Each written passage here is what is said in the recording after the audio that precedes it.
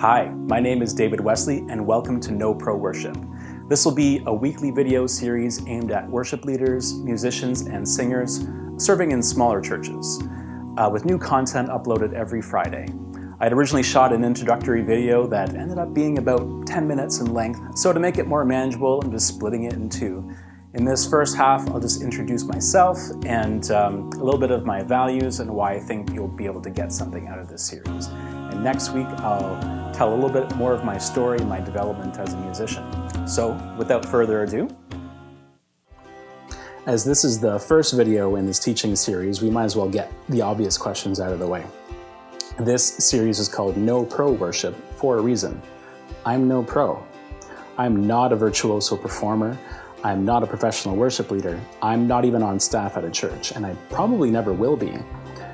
So, considering all these things that I'm not, you're probably asking yourself, why should you listen to what I have to say about worship and music in the church?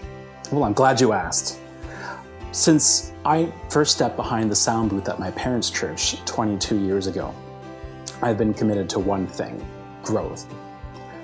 That has meant striving for excellence and using all the resources at my disposal and nurturing the gifts that God has given me. I've been blessed to have some amazing peers and mentors along the way, as well as this amazing tool called the internet, where you can learn to do pretty much anything. I faced rejection and failure and frustration and heartache. I've broken and reconciled relationships with the people around me, and I've learned the hard way that the body of Christ is not without its aches and pains.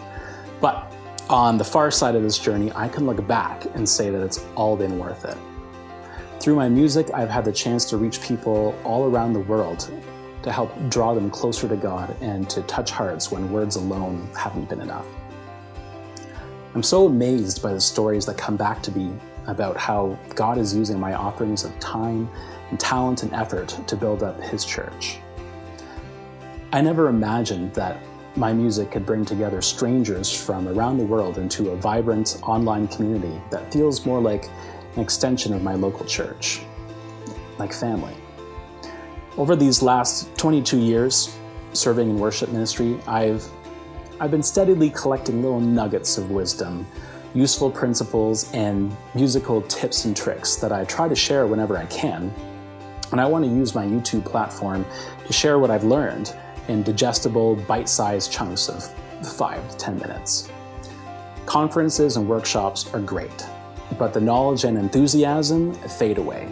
With a YouTube series, you can come back and you can rewatch anytime. You can watch by yourself or with your worship team, between practices, even during practices. So please leave comments and questions and feel perfectly free to disagree with anything that I've said, so long as you do it respectfully. After all, I'm no pro.